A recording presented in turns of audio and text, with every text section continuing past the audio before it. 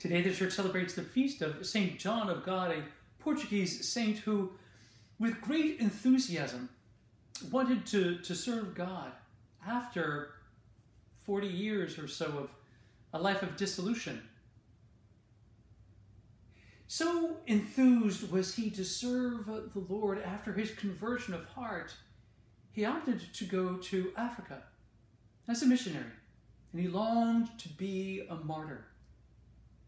But he certainly learned through spiritual counsel and advice that spiritual martyrdom was not what God was calling him to do or to be.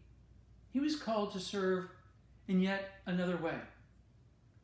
And it wasn't until he was in the hospital, in a mental institution, after having publicly beaten himself for mortification, that another saint came to him, St. John of Avila, and counseled him, instead of doing severe physical mortification against himself,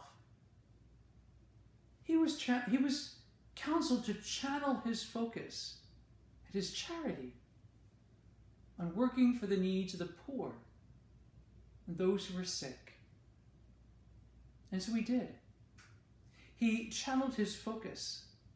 He channeled his intensity.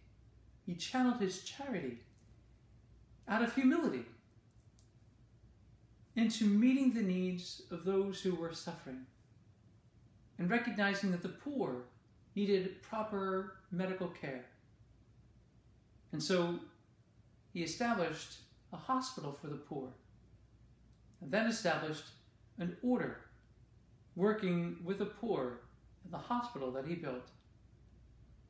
His order is called the Order Hospitalis, and still exists today with some 1,100 members throughout the world. This particular order that meets the needs of the poor where they are, in the very depths of their suffering and their pain, where they meet them with the face of Christ and sharing the love of Christ and his mercy and his hope and his promise of new life with him. All this, my dear friends of Christ, because one saint of God heard from another saint of God how to redirect his life. We can all of us do that, can we not? For someone else? Help them, guide them, redirect them, encourage them, support them, love them.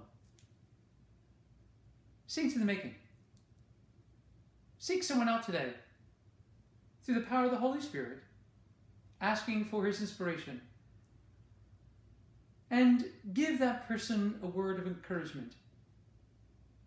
St. John of Avila certainly gave St. John of God a great word of encouragement that changed St. John of God's entire life and the lives of many after him. Perhaps through the inspiration of the Holy Spirit, that could happen for you and me in reference to someone else. And we can help change and transform the world by making space for grace.